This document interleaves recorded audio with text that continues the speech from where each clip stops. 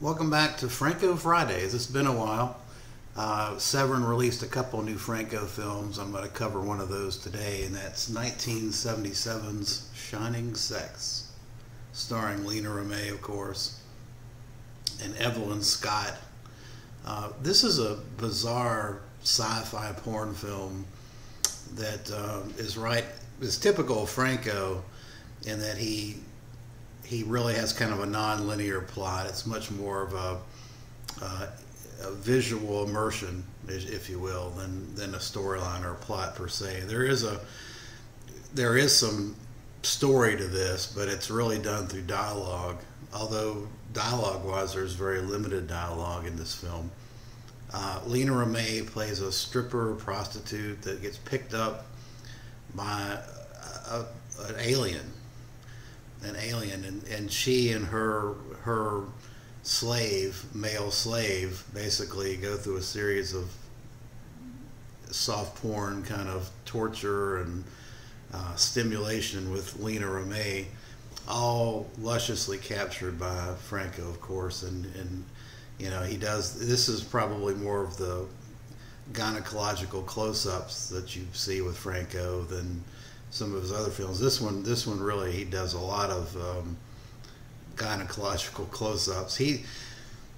This is one of the few. I mean, most of the films, of course, with Lena Remey, he spends a lot of time with the camera admiring her body. But this one, he really, pretty much the entire focus of the film is looking at every orifice of Lena Remey. I mean, up close and personal.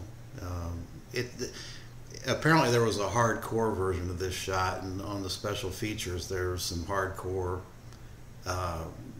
outtakes that you can look at. It's a long film. It's about 140 minutes, which I think it kind of overstays its welcome. I mean, there's just not a lot. There's just not a lot to chew on with this one. I gotta be honest. I had a hard time, as much as I do appreciate Franco. And he definitely is an acquired taste. I just had a hard time with this one. I just couldn't get into it. I just found it uninteresting. I mean, I think it is an interesting film. Maybe it's just me. I just had a hard time with it. There's long periods of no dialogue. In fact, there's long periods where there's really no music. The music is very minimalist in this film, which is kind of unusual for Franco. It's got all the typical traits of a Franco film, but there's some elements of it, the good elements, which is the music and the visual style, that I think is kind of missing in this one. This is much more of a. It's almost like this was supposed to be a hardcore porn film, and then it was edited as softcore. And so there wasn't a whole lot of time and attention spent on the visuals or the music. It's still beautiful to look at, and Severin's presentation is incredible. I mean, the restoration they did on this is fantastic. But this one just did not sit with me very well. Like I say, it's a science. Basically, the science fiction element, which is these two alien people, is only done through one or two lines of dialogue.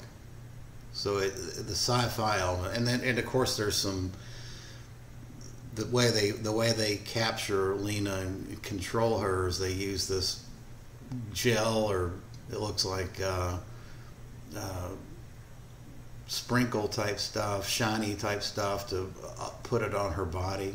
You know, that kind of thing. It's just really just an excuse to showcase Lena Remey's body, quite frankly. But like I say, there are elements of the science fiction story behind this that are done, but it's very, very minimal. And I don't think Franco particularly was a big fan of science fiction films. You know, he really was much more of just a voyeur. It's just a voyeur's journey into looking at his soon-to-be wife, you know, Lena Remey, in every possible way possible. I mean, the film starts out with Lena Remey doing a striptease, you can almost predict in a Franco film how the first 5 minutes is going to go. It's usually in a nightclub or a strip joint, and it's got someone, usually Lena Remay, in some straight state of undress, stripping and dancing. I mean, it is what it is, you know. Yeah, but this one, again, I think it just overstays its welcome at 140 minutes, and it just wasn't one I was a big fan of. I give it a 5 out of 10.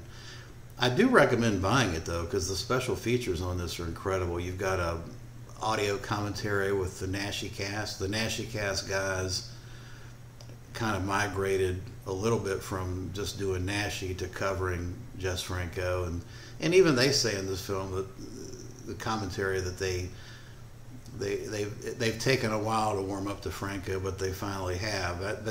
It's interesting. They don't spend a whole lot of time lovingly admiring this film, even though they're commenting on it.